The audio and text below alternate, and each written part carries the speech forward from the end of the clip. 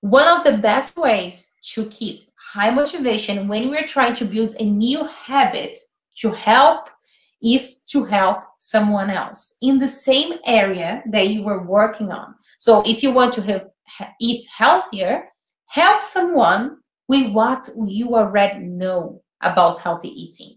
This will fire up your motivation. And it does fire up a lot of motivation here because it inspires.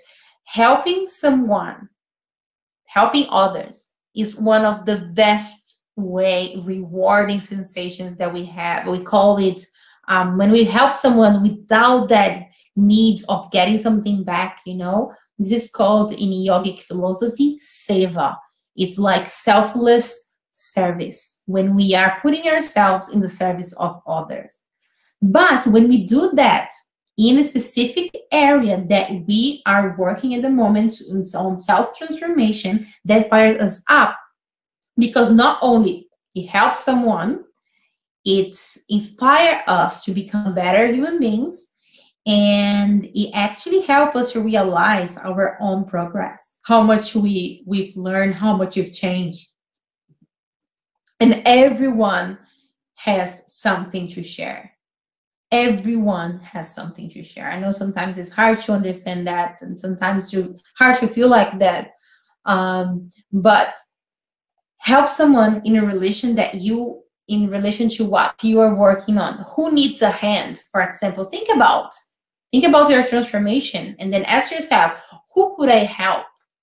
It could be a friend, a family member, like the kids or my parents, you know, or someone.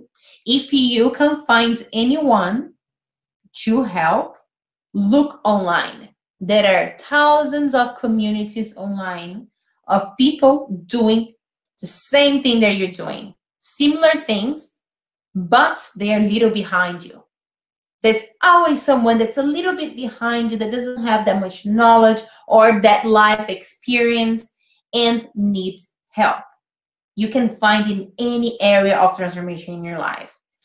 So whenever you go and you feel lack of motivation, focus on helping someone the same thing they're struggling with, okay? So it doesn't need to be something huge. It can be something very simple, coming from your heart.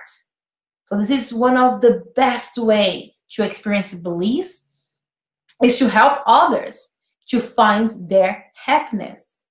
You know, and again, we all have the capacity to teach and the capacity to share. So I'd love for you to take some action here. And what you can do is to make a list of simple actions that you could take to help others. So you can write the type of help and who you could help. This can be a part of your plan B, of contingency plan. Whenever you're going off track, do something about it. I suggest having something simpler than that as well, but you can have these ads up to your plan B. Okay, so like, okay, my contingency plan is to just have like a quick 3 minutes meditation to help me getting back on track. What is something else that I can do to really fire up my motivation? Help someone. Make a list. Types of help and who you could help. And keep this list with you.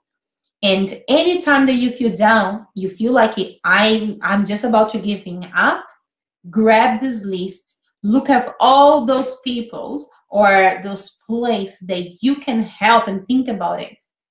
I could help these people just by sharing what I've learned so far. And this not will only help others, but will help you so much to not only get motivation, but also to understand why you're going through better and have more self-compassion, have more patience, have more proud of your own progress.